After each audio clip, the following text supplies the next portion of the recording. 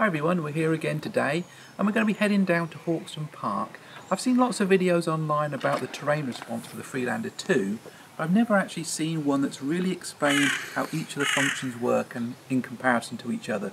So hopefully today we'll be able to see that because it's been pretty wet out there and it's going to be nice and slippery I think. So let's see how it goes. Quite wet this morning as you can see, just on the road on the way down. Here we are arriving at Hawkston Park, Ash 4x4.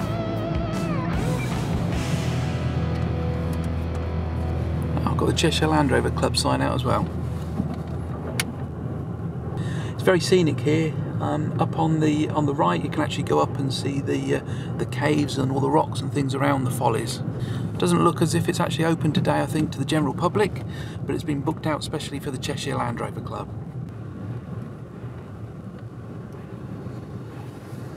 It's really slippy here today. I can't imagine what it's going to be like going up some of the steep hills in a minute. There's an easy punch we're going to try and get just here, and then hopefully after that we'll try and get some footage of the terrain response in action.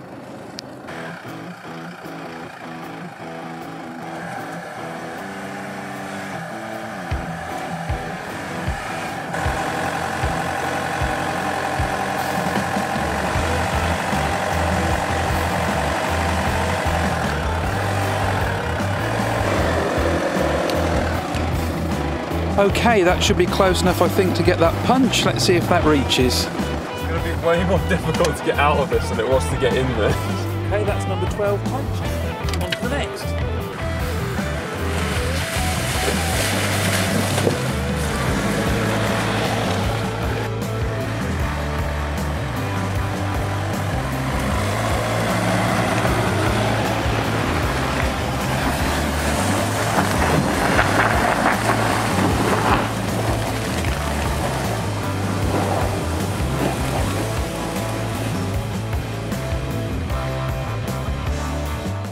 Okay, that was with mud and rut setting, and he's coming back now.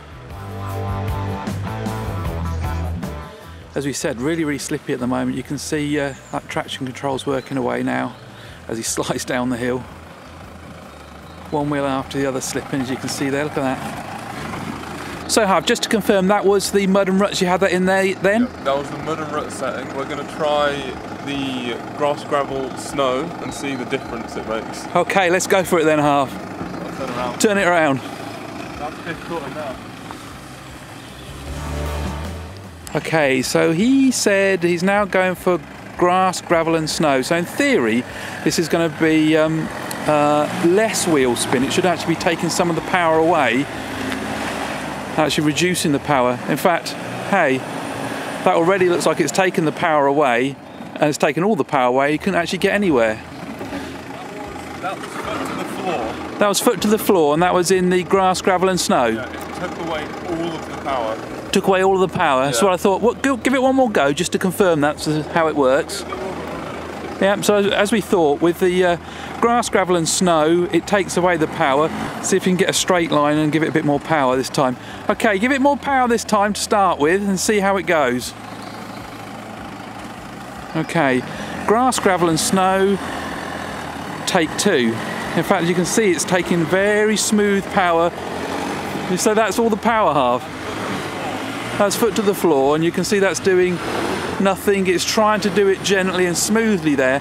Quite interesting. You can see actually the traction control, or at least the terrain response working as well with those wheels. Okay, so what do we got left now to try? We've got to try the sand mode. We're going to try the sand mode. Okay. So this is obviously completely inappropriate, I expect, but we'll see. In theory with the sand mode, it's actually meant to give us more power, so we might actually be able to see some wheel spin, because it might want to try and get that sand out from under the wheels at high speed, but it should start off more slowly. Oh, it's going straight there. See that power? Whoa, you see that? In fact, I'm getting covered with mud here because he's using the sand mode. And would you believe it, that sand mode actually I think worked as well, if not better, than the mud and ruts. Interesting. See what he says when he comes back down.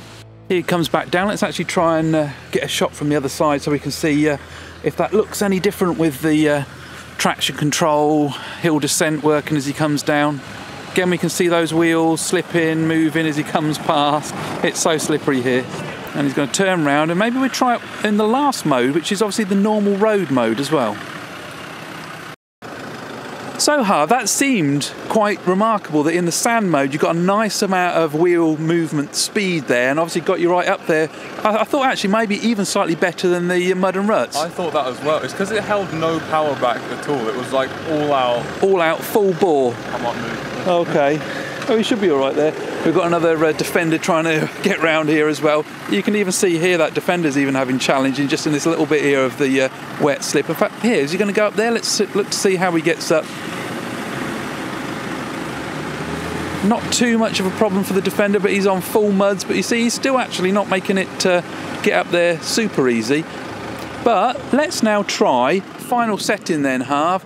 Try it on the normal road mode to see what difference that makes. Let's just check you've got that in there. It's in now. Okay, we can see that there. Okay, I'm going to get back in my position over here where I tend to get sprayed with mud each time. Okay, moving back over to the position. I'm sure it looks all wobbly in the camera, but hey ho, never mind. And let's give him the thumbs up and see how he gets on with the normal road setting. Here he comes. Taking a bit of speed in there this time, but you can see it's actually sapping some of the power out of the vehicle. It's not allowing it to actually give that power, and so it's got a bit further this time, I think, than the grass, gravel and snow, but not much. He lost all power as he went up there. Let's ask him again what he thought of that one then. So then, normal mode. That gave me power to begin with, but as soon as it slipped, it was like, no, I don't want to go anymore. Hey, I'm just looking as well here. Did you change your response? I just changed it to come back down the hill, so I have the hill descent. Ah, good idea. Otherwise, you might be rolled all the way back down. Yeah, did you go one more go in normal, just see if you get to the same place? I'll give it a bit more go and see if anything happens. Okay, you were giving it a fair bit of go the first time, but we'll see how it goes. Okay, he's going to give it one more go. He says he's going to try and get a bit more power this time as well. The old Freelander's still looking reasonably clean. It's not getting too dirty yet. Okay, bit of spin there, but you're still ready. It took the power off. It didn't allow him to spin. And I expect just when he gets to that bit of route there, it's going to take all the power away, and it's now... Oh, is he going to make it? Maybe. Maybe he's keeping that power on. He's pulling the steering wheel left and right to get a bit of extra go. But I think that's probably pretty much it, unless he just switched that into a different mode. I don't know, that had some extra power then. Okay, so he didn't make it to the top in the normal mode, but he made it further than he did in the grass, gravel and snow. It's Keith.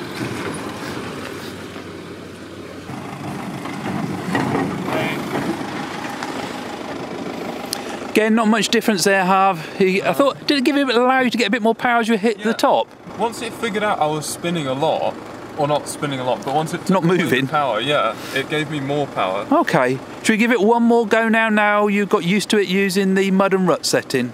Mud and ruts, okay, yep, got you. Oh, it's just started to rain as well now. Here he goes. So this is on mud and ruts. Oh yes, that's giving it full power and completely covered me with mud, but he's made it to the top pretty easily.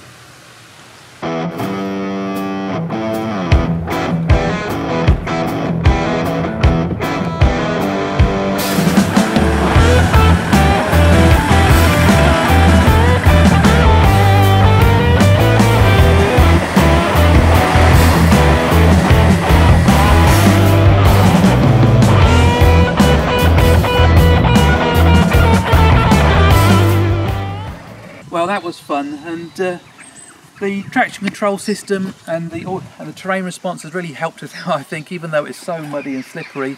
If you weren't aware of as well, it uses a Haldex type of system, which is a electronic clutch that enables the front and the rear wheels to be able to be controlled how much power is going to the front and the back.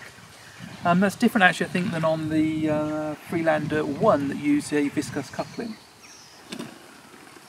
Hopefully you found that interesting and enjoying. We've had a great bit of fun here today as well. As you can see, car's got pretty dirty, but I'm sure once we take that down to the jet wash, it'll all be good again. Thanks very much, everyone. Don't forget to like and subscribe, and hopefully we can use some new things in the near future. Thanks then, bye-bye.